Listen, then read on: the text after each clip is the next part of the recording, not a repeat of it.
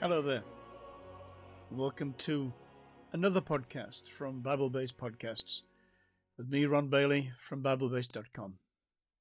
And you've joined us today in study number 10 in our Bible-Based Advent calendar, where we are doing a countdown to Christmas and a few days beyond it with brief Bible studies, about 15 minutes or so each one. You ought to be able to find these studies in all kinds of places. Bible-Based Podcasts, where you'll find other studies too, BibleBased.com, our Facebook group, Friends of Bible-Base, as a Bible-Base blog post, and especially at newliferadio.co.uk with Mike Coles, and so I'm told, on Spotify. Study number 10, Mary's Anticipation of the Saviour. I'm reading from Luke chapter 1, verse 30, 4 verses. Then the angel said to her, "Do not be afraid, Mary, for you have found favor with God. And behold, you will conceive in your womb and bring forth a son, and shall call his name Jesus. He will be great, and will be called the Son of the Highest.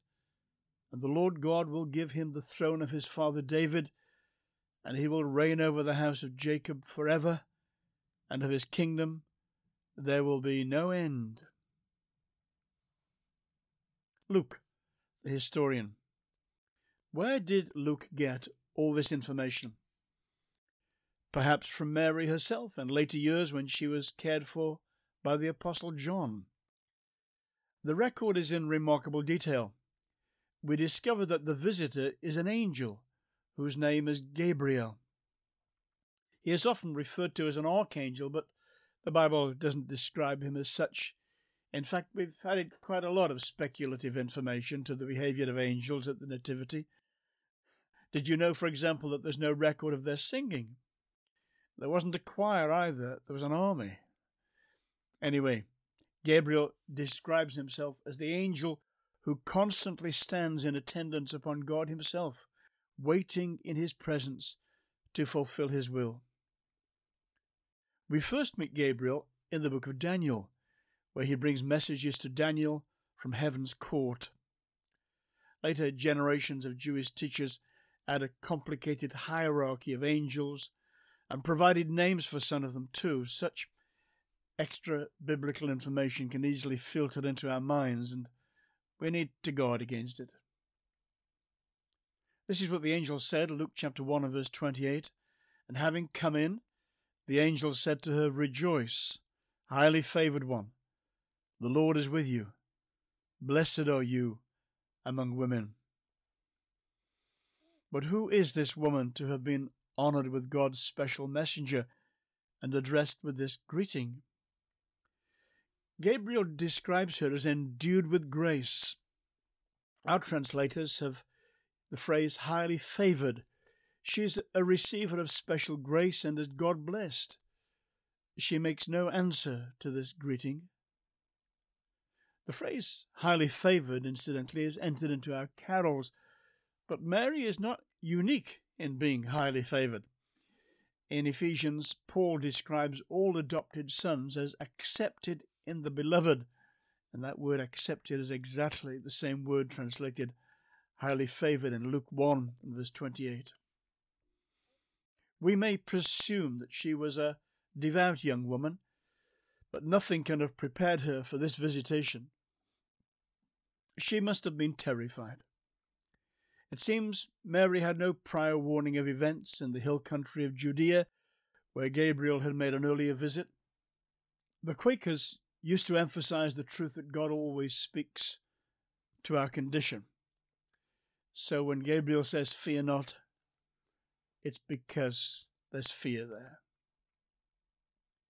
Keep in mind, too, that Gabriel is almost certainly speaking to a teenager in her mid-teens. If her knowledge of Gabriel came from the book of Daniel, she may have had some sense that Gabriel had brought a message from God, but she could have had no inkling of what the message might be. Gabriel speaks to allay her fears and gives her his message. she will conceive and give birth to a son.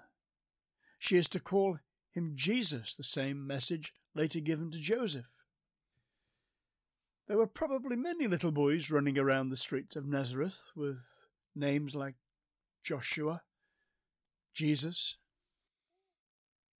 Joshua is the Hebrew form. Jesus or Jesus is the Greek form. Joshua, of course, is one of the nation's great heroes, the man who succeeded Moses as the leader of God's people, who brought the people into their inheritance. Moses brought them out. Joshua brought them in. Was this an indication of this Joshua's future, this Jesus' future? Was he to be a military leader? Later, Gabriel visited Joseph in his dreams and told him that the reason for the name was that he would save his people from their sins. So is he to be a freedom fighter? He was to be called Jesus, but he was to bear another title too. Now the revelation comes in full force. He will be called the Son of the Highest. Mary was to be the Virgin Mother by whom God would enter the human family, and her child would reign as David's rightful heir, and his reign would be forever. I wonder how many of those old prophecies turned in Mary's mind. The word of his grace. Next we have a detailed account of a miracle. I suspect that Luke, being a medical man, would have had particular interest in this part of the conversation. Mary said to the angel, Luke chapter 1, verse 34, "How can this be, seeing I do not know a man?" She was betrothed, of course, to Joseph, but they were not married. How can this be? I don't want to subject this pattern to any kind of clinical dissection, but there's a pattern here that is a useful roadmap to our own journey in the realms of how can this be. Luke 1, verse 35. And the angel answered and said to her, "The Holy Spirit will come upon you, and the power of the Highest will overshadow you.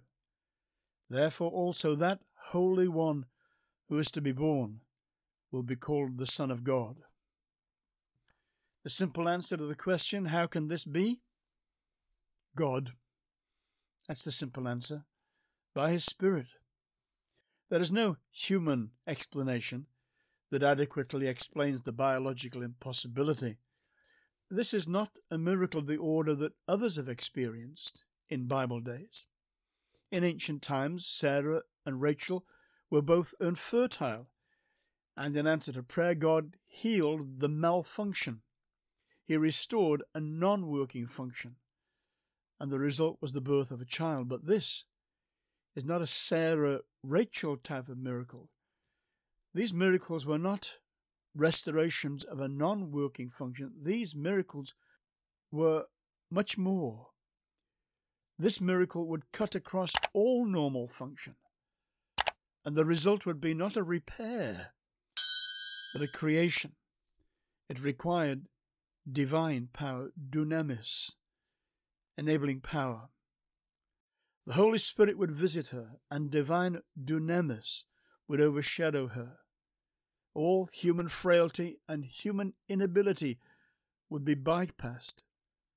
God himself would accomplish this miracle. Gabriel went on to encourage Mary's faith with the news that her kinswoman Elizabeth was pregnant. It was a lesser miracle, a miracle of repair, but it was an indication that God was already on the move. And then God added a telling sentence.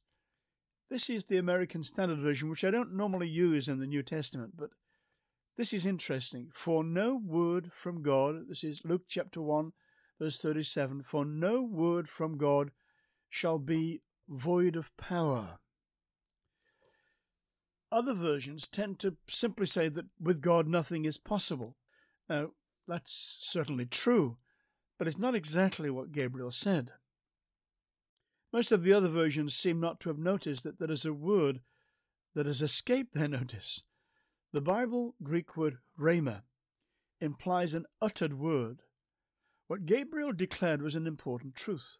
Potentially, when God speaks, it changes everything, because no word from God, no rhema from God, is without power. If we were to translate it literally, it would say something like, because without powerlessness from God is every word. That's just the way that the Greek language expresses things. If we were to express that in the positive form, every word that comes from God has power. Every rhema that comes from God has dunamis. So here we have the messenger of God bringing a word from God expressly to this young woman, and that word from God comes with its own inherent power. That's what dunamis is. Dunamis power is not additional power. It's not bolt-on power. It's inherent power. It's power to be. So shall my word that goes forth out of my mouth, said God, way back in Isaiah 55. It shall not return unto me void. It shall accomplish that which I please, and it shall prosper in the thing whereto I send it. When you understand that the angel said every word that comes from God has power, you'll understand Mary's response. Because Mary said, behold, the maidservant of the Lord, let it be to me according to your word, rhema. And the angel departed from her. Now, a word of caution, because there is often a tendency for Christians to try to manipulate God and to try to discover a technique whereby they can persuade God to do things that are their will rather than His. So let me just say this. This word from God is not a self-chosen word or a verse we happen to have found in our Bibles. This is the word that comes directly from God. It's a word that carries within it grace, that's to say, enabling power. But it was still necessary for Mary to receive it. Faith, says the apostles, comes by hearing, and hearing by the word, rhema, of God. Christ says, man shall not live by bread alone, but by every word that proceeds from the mouth of God. That isn't a call to Bible believism. Say it and claim it, blab it and grab it, whatever you want to say. Every promise in the book is mine. No, it isn't. Not unless God delivers it to your doorstep by a particular word of God's Spirit to your heart. I'm not talking about Bible believism. I'm not talking about modern equivalents of promise boxes. This is a word of God to an individual, spoken to the heart, received in the heart. It's a declaration that when God speaks to us and we know that His word has been specifically addressed to us, then that word, being received, brings power with it to accomplish what God has said. The word must come from His mouth to my heart. What is God saying to you in these days? Are you hearing Him? Will you believe it? Will you receive it?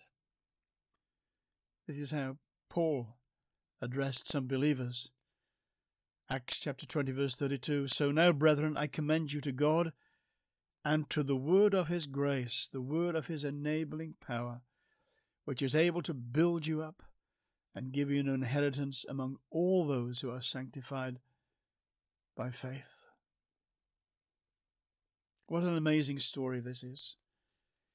This teenager, the future spreads before her, looking forward, maybe not too distant in the future, to the betrothal becoming a marriage, and being together with Joseph for the first time, and then this amazing interruption where an angel appears to her with this amazing promise. How can these things be? Well, simply because every word that comes from God has within it its own inherent power to bring to fruition the seed that has been sown, if it be received by faith. I look forward to your company tomorrow. Do come and join us. God bless you.